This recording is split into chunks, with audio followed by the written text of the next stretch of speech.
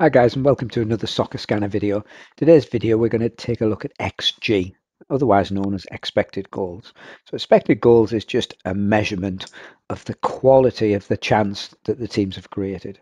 Okay, so it's rated between 0 and 1, 1 being obviously a cast iron goal that's never ever been missed, and down to 0 as being a very poor chance. So if you've got a 5-yard tap in, for example, you might have an XG of 0.8. Okay, if you've got a shot from outside the box from 35 yards, it might have an XG of 0.05. Okay, and what we do is we collate those over the life of the game, and in the new version of the scanner, which you guys won't have seen yet, but will be coming shortly, you can actually see how that's played out. So what you can see here is that for the first couple of minutes, it was quite quiet in terms of chances. It looks like Bournemouth had a couple of very poor chances going forward. And then Aston Villa have taken their chance. So when they scored that goal about 25, 26 minutes, their XG was very, very low. So it looks to me like that was an exceptional goal, or it was a fluke, or something hasn't really happened. It wasn't a gilt-edged chance. So you can see here that whilst the score is 2-0, the quality of chances that either team have created have not been gilt-edged. Okay, so you can read into this what you want. You can see there's a lot of games at the moment where we've got expected goals. I've also put on here to help out that we've got obviously expected goals per game. So what you can start to do now is you can start to use, live stats with historical stats. Okay, and that again, that gives us a better insight into the game. So what I'm doing is just looking for a game here. So you can see here Crystal Palace v Brighton. You can see there's been very little shots on target and attacking intent.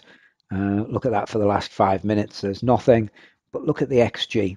Okay, so they're creating chances, and half of the XG that have been created has been created in the last 5 minutes. So if you're starting to watch this game, it looks to me like Crystal Palace are really starting to put the pressure on, and they're starting to increase. Now, obviously, it's half time. Whether that will increase in the second half, it will be interesting to see. What's also interesting is, we've got 0.53 and 0.21. The bookmakers' odds are very, very similar. So again, what you can start to see is maybe an insight here into a team that's going to win that you wouldn't see otherwise, because you could see the quality of the chances. You can see here Nottingham Forest 0.75, well on top in this game. Odds are still 0.2, 0.6 for them to win. Okay, but again, the last 5 minutes. Let me just switch up to the last 10 minutes. Last 10 minutes, not really anything's happened in terms of quality goal scoring opportunities. Maybe the one to look for here is, you can see in the last 10 minutes, Lorient, although they're 1-0 up, and let's have a look when they scored that goal. They scored that goal in 44 minutes. So you can see here that this last 10 minutes is reflecting that the pressure that they've put on and the goal that they've scored. Now, obviously, we're after the fact now, but if you can see that pressure start to building, you can then see that a chance is going to be coming. So it's very, very useful in terms of rating the quality of the chances. Look at this game here, 0-0, Bologna v Napoli. One shot on target each, 19th and 33 minute. Right, in the last 10 minutes, no changes in XG, but before that, we can see it's starting to build.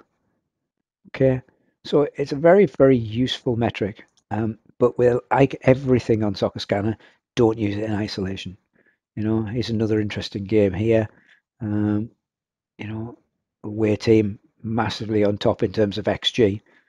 Very similar in terms of shots on target, identical on shots off target, but the quality of chances that Fiorentina are creating are much, much better. Okay. Now, again, you can keep an eye on that. Again, look at that last 10 minutes. You can see that the home team has probably had the better chances, but overall in the game, Fiorentina have been on top. So again, you can watch that. And again, half time is not the ideal time to look at it, right? We want to be looking at this live whilst the game is running, but it's good to see it as an example at half time.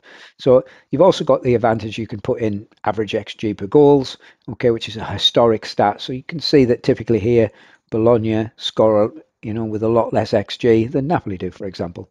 You know, it just helps you. So as with everything, don't use it in isolation. Use it with the other statistics. Watch it change in play. Look at the last 5 and 10 minutes when you get this new version of the scanner, and then you'll start to see, you know, patterns in the game. You'll start to see things that are slightly different.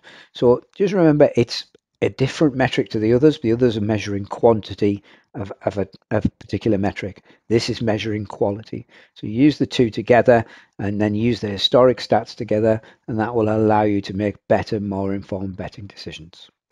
Okay, I hope you've enjoyed this video. If you have, please leave me a like. Please leave me some comments, what other videos you want to see, and any questions that you've got, and I'm more than happily answer them. Thank you very much for watching.